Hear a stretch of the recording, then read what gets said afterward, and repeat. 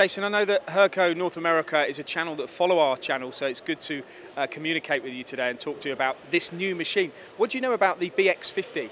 Well, the BX50 is a newer model for Hurco.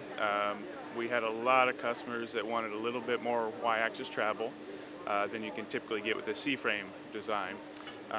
With this machine, we're kind of targeting the mold makers and the aerospace. It's got an 18,000 RPM high-speed spindle, so it fits very well for those markets. We talk about the Y-axis. I mean, this has got 950 in the Y-axis. That's huge, isn't it? That is a lot, and that's why the design of the machine had to change. If you look at it, we've got the columns, the dual columns of bridge. That allows for both ends to be supported.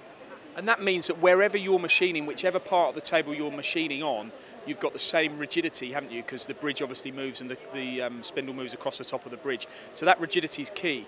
Exactly. It's all about rigidity and be able to move very quickly. And you've also got a lot of power on this machine. I note on the spec 35 kilowatts to 47 horsepower spindle. That's a direct inline spindle, is it? Correct, yes. Our 18,000 RPM HSK spindle. 18,000 RPM, so you've got power and speed. Access is also important to machines like this, and this is accessible by both a front and a side door. Do you think that's another attractive feature?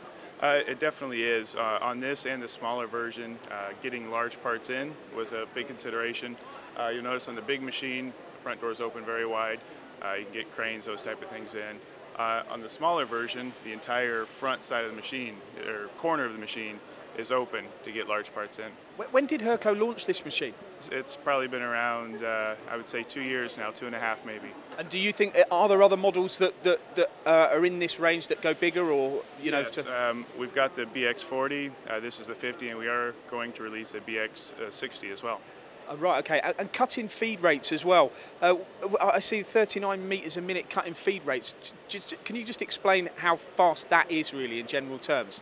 For the most part, you don't need that much speed, but when you do, you do.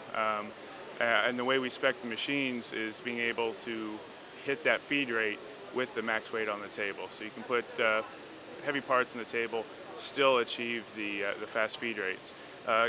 Especially helpful in the mold industries. And over in America, is the control as popular over there as it is here in the UK? People love the Hurco control, don't they? Yeah, they do, and it's definitely popular. It's the one thing that we can always show off and know that we're going to gain new fans. So yes, they really like it.